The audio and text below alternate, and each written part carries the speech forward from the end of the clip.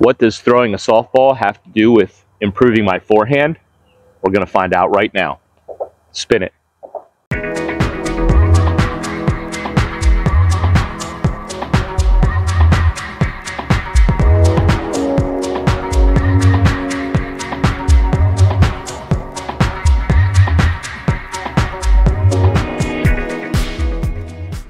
Hey DMD family, welcome back to another Discs MD video. And before we get started, got my Lone Star drip.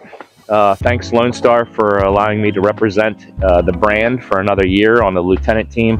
And then thank you to the Power Disc Golf Academy, Paul Uliberry and David Bibiano for putting their trust in me. I don't know if you've seen in my Facebook and my Instagram, and I think I put it as a community post in YouTube.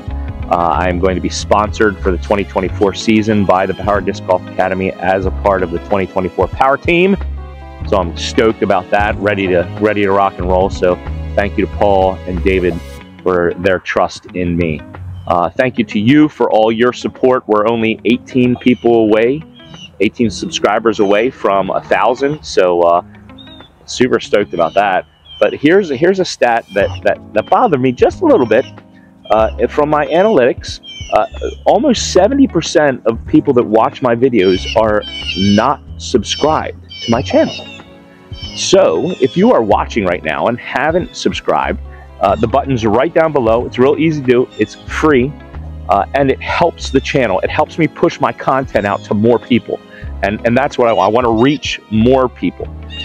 That's my intention here. It always has been, is to grow the sport and to help people love the sport more and get better at it.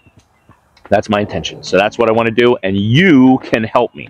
So I appreciate your help, those that have subscribed, and I appreciate you considering subscribing right now. All right, let's get on with our content. So you all know I've been working on improving my forehand over the past couple months. I've had a couple of lessons with Josh on it. This last lesson, I told him that there's just a lot of wobble from my forehand coming out. And there's two things I think that we can attribute to wobble coming out of a forehand and a backhand, I guess, is spin, and everybody knows that. The more you spin, the less wobble you're going to generate. The other thing is disc angle in relation to launch angle. So if I'm coming straight through with my forehand and my launch angle is straight, you know, a flat plane, but my disc nose is up, my disc angle is up. When I release, the wind resistance is not going to be able to travel cleanly over the disc, right? Like this. It's going to hit this front, and that's going to create wobble. So the second thing that we have to worry about is disc angle in relation to launch angle. This is a problem for me because if you have been following my channel, you knew that I was a baseball thrower, right? So I threw from high to low, right? So I have a pronation. And everybody knows pronate, supinate with your hand, pronate, supinate. So I had a pronate, supinate motion with my disc. Well, Josh dropped my backswing from up here to down here. The problem is my brain supinates my hand. Because of this motion, my brain supinates my hand at the end of my forehand throw. So even though I dropped my disc down here, when I get to the end, my brain automatically wants to supinate to compensate for my higher angle. So I still have that pronation supination issue in my forehand.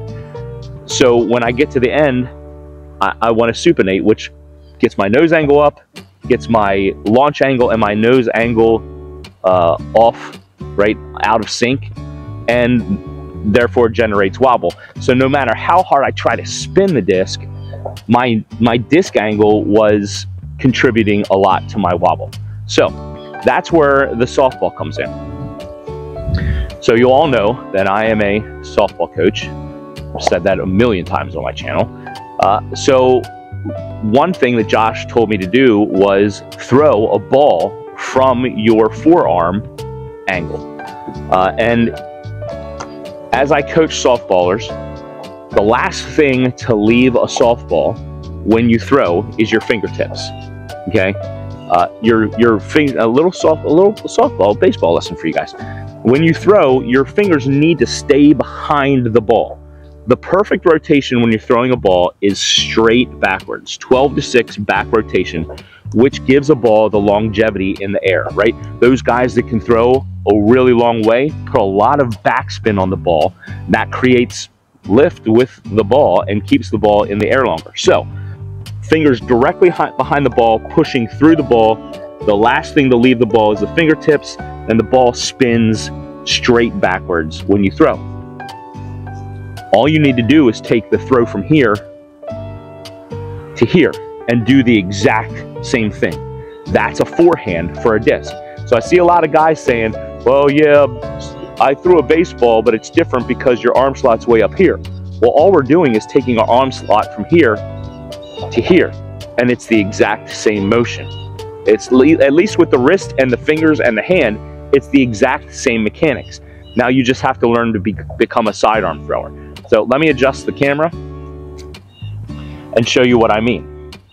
So for my baseball throw, I'm up here and I have my net right in front of me, right?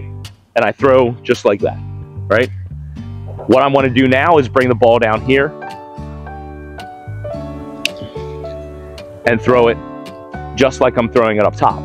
And what this forces me to do, if it's going to be a clean throw, now I felt that one on the top side of my finger. If it's going to be a clean throw, I have to keep my fingers behind the ball the whole time. Because if I get here and I supinate, the ball is going to slip out of my hand. I'm going to have no pressure behind the ball. I have to keep my hand directly behind the ball the whole time and snap through if I want to generate force and get that ball moving. So I have a full bucket of balls, and don't be jealous, not everybody can rock the rainbow and unicorn bucket like I can, but you know, it's my gift to the world. Anyway, so I go through a bucket of balls